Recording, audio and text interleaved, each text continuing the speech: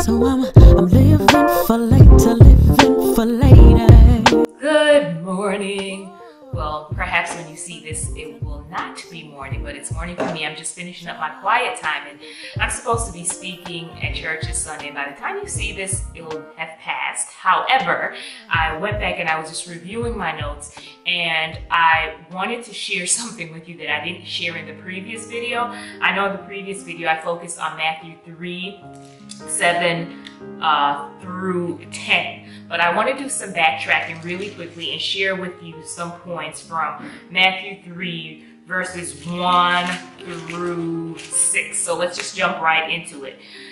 In those days, John the Baptist began preaching in the Judean wilderness. His message was, "Turn from your sins and turn to God, because the kingdom of heaven is near." Isaiah had spoken of John when he said, "He is a voice shouting in the wilderness, prepare a pathway for the Lord's coming. Make a straight road for him." And actually, I'll stop right there at verse 3. This is interesting to me because John the Baptist, if we read in Luke 1, his birth was announced, right? His parents, or his upcoming birth, was announced by the angel Gabriel. His parents, Zechariah and Elizabeth, were old, and Elizabeth was barren. And the scripture tells us that they both loved the Lord, that they kept his commandment. However, that however gets us all the time. They didn't have any children because obviously Elizabeth was barren. Well, at this time, Zechariah was a priest, and he was at the temple burning incense and offering up prayers to the Lord. And in the process of doing that, fulfilling his priestly duties, the angel Gabriel comes to visit him, and he makes this grand announcement that, hey, greetings, Zechariah. This is in Luke chapter 1. The Lord has heard your prayers, and you and your wife Elizabeth, you will have a son. And he goes on and he tells him in Luke, let me turn to it so that I can read it. In Luke chapter 1, it says, verse 11, Zechariah was in the sanctuary when an angel of the Lord appeared standing to the right of the incense altar. Zechariah was overwhelmed with fear. I would be too.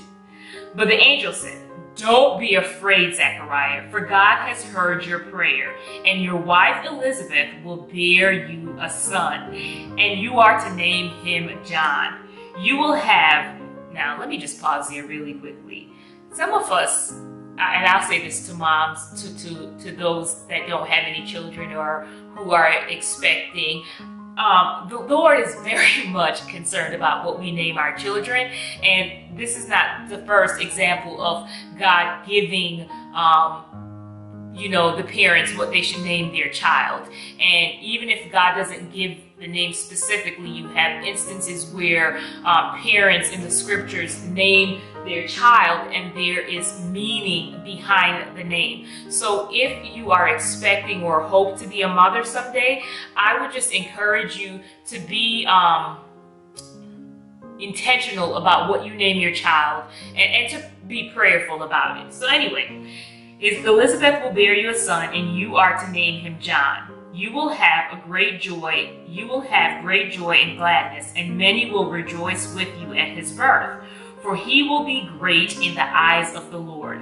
He must never touch wine or hard liquor, and he will be filled with the Holy Spirit even before his birth. So here it is that Zechariah is being given specific instructions concerning John. This is even before the baby was conceived.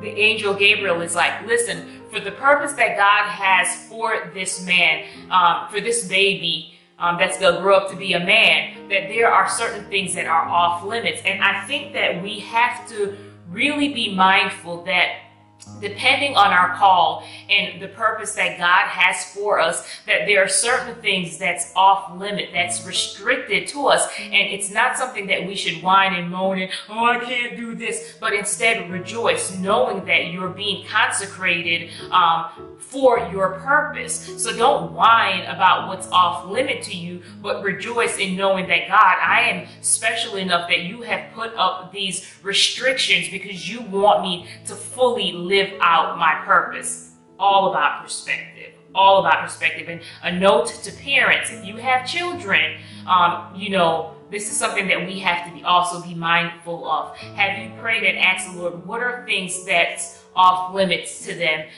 because it's connected to their purpose that you have for them? Okay, so let's keep on going. Verse 14. You will have great joy and gladness, and many will rejoice with you at his birth, for he will be great in the eyes of the Lord.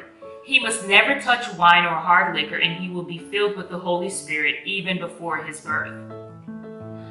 Okay, let's carry on. And he will persuade many Israelites to turn to the Lord their God. He will be a man with the spirit and power of Elijah. Wow. The prophet of old. He will precede the coming of the Lord, preparing the people for his arrival. He will turn the hearts of the fathers to their children, and he will change disobedient minds to accept godly wisdom. Wow and double wow. So right here we see that Gabriel not only comes to say, hey, God is going to do a miracle, and even though you're old and your wife is barren, you and Elizabeth, you're going to have a child. So it wasn't just about the miracle. The miracle that they were going to have was assigned a purpose. Sometimes we get caught up in just receiving our miracle and we miss the point that there is a purpose for the miracle. God is not just giving us a miracle just so that we can go, ooh, and ah.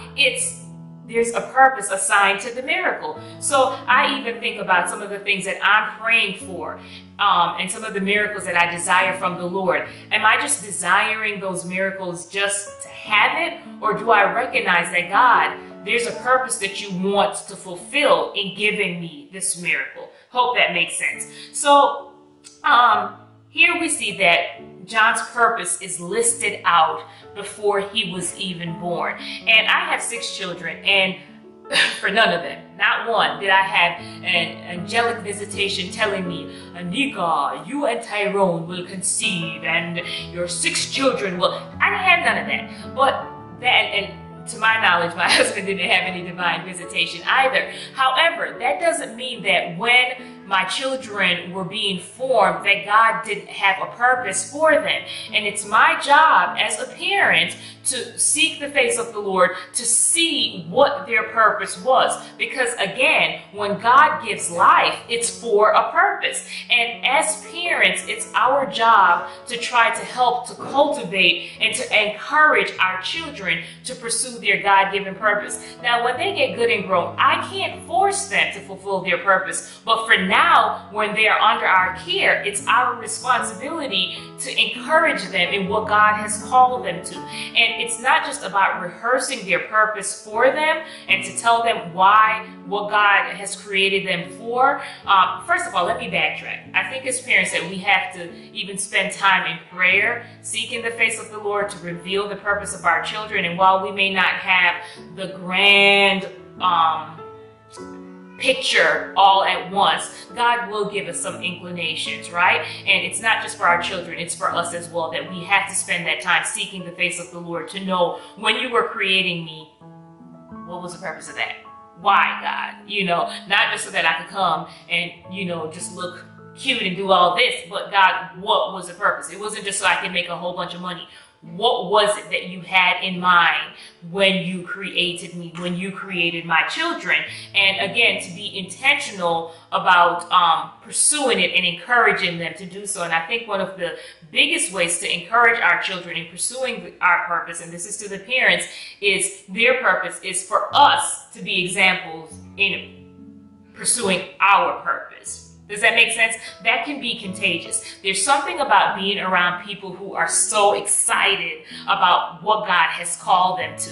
And even if I'm not called to the same thing, the fact that I see them pursuing their purpose and they're excited about it, it gets me excited as well. And it's like, Lord, let me go home and write, because I know you called me to write. Let me go home and do some more research so that I can be prepared when it's time for me to speak, because I know that this is a part of my purpose. You get it? So be intentional about pursuing your own purpose, and then let it have a trickle-down effect on your children. So I just want to really just stop there and to just remind you of the truth that you're not just here, but that you are here on purpose. Regardless of even some of the maybe mishaps that's happened in your life, or maybe you've even taken some detours in your life and you knew what your purpose was, but it wasn't glamorous, or it didn't seem special enough,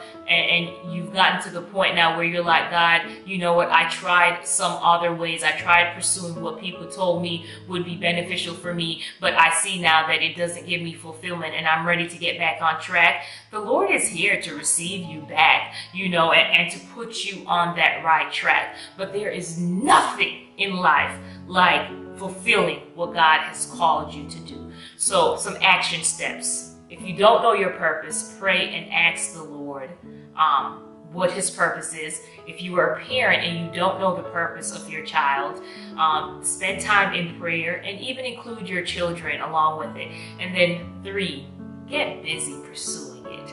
Take little baby steps, just pursuing what God has placed in your heart. And just really quickly, a quick note to the parent. Don't find yourself running all over the place, running crazy, trying to put your children in every single activity possible.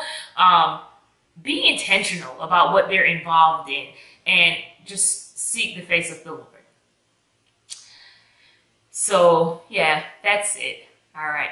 You be blessed.